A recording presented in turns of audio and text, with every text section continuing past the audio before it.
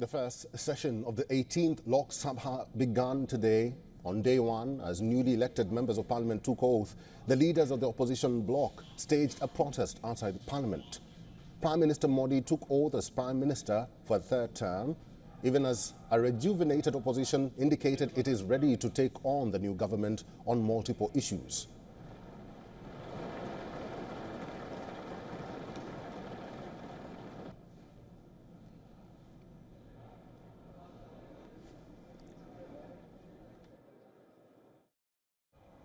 संसद का ये गठन भारत के सामान्य मानवीय के संकल्पों की पूर्ति का है। नए उमंग, नए उत्साह के साथ नई गति, नई ऊंचाई प्राप्त करने के लिए ये अत्यंत महत्वपूर्ण अवसर है। Opposition leaders including Congress President Mallikarjun Kharge, Congress leader Sonia Gandhi and Samajwadi Party leader Akhilesh Yadav were seen holding copies of the Constitution as they protested against the BJP-led NDA government. जो आक्रमण प्रधानमंत्री जी Amit Shah ji constitution पर, संविधान पे कर रहे हैं, वो हमारे लिए एक्सेप्टेबल नहीं है, वो हम होने नहीं देंगे। इसीलिए हमने कॉन्स्टिट्यूशन ओथ लेते हुए हमने कॉन्स्टिट्यूशन पकड़ा था। धन्यवाद। The beginning of the session also witnessed a row over the appointment of BJP's B. Mahtab as pro tem speaker. The pro tem speaker is the senior most member of the House who administers the oath to newly elected members and also oversees the proceedings until a permanent speaker is elected. As President Draupadi Murmu administered the oath of office to Mahtab, the opposition expressed dissatisfaction over his appointment instead of 8-time Congress Member of Parliament K. Suresh. They alleged that Suresh has been sidelined as he belongs to the Dalit community. INDIA bloc members of Parliament also refrained from assisting in the oath-taking ceremony.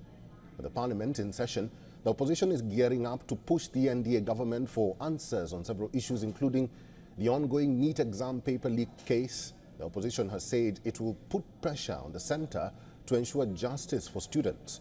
The first session of Parliament will run until July 3rd. Following the two-day swearing-in ceremony, the election for the Lok Sabha Speaker is slated for June 26th, and President Murmu will address a joint session of both houses on June 27th. The debate on the motion of thanks to the President's address will begin on June 28th. Prime Minister Narendra Modi is expected to respond to the debate on July 2nd.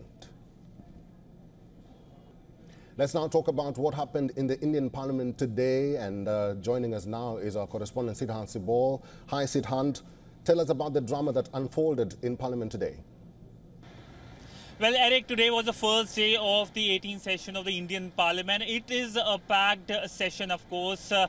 We saw that the oath-taking ceremonies has started. It will take 2 days. It will happen tomorrow as well. We will see, of course, the new speaker being chosen and, of course, the statement by the Indian President as well. But essentially, on day one today, we saw the Indian Prime Minister Narendra Modi addressing before the session started, and he sent out a few messages. The first message was that the country is run by consensus. The second was on the opposition. He said that opposition should work constructively. The third, of course, he talked about how essentially when it comes to emergency, where the anniversary will be marked on 25th, it is something that was the dark phase of Indian democracy. But above all, the message was clear that before slogans, it is the substance that matter, and that is what that all the parties should work together. But it is expected to be a stormy session of the Indian Parliament, given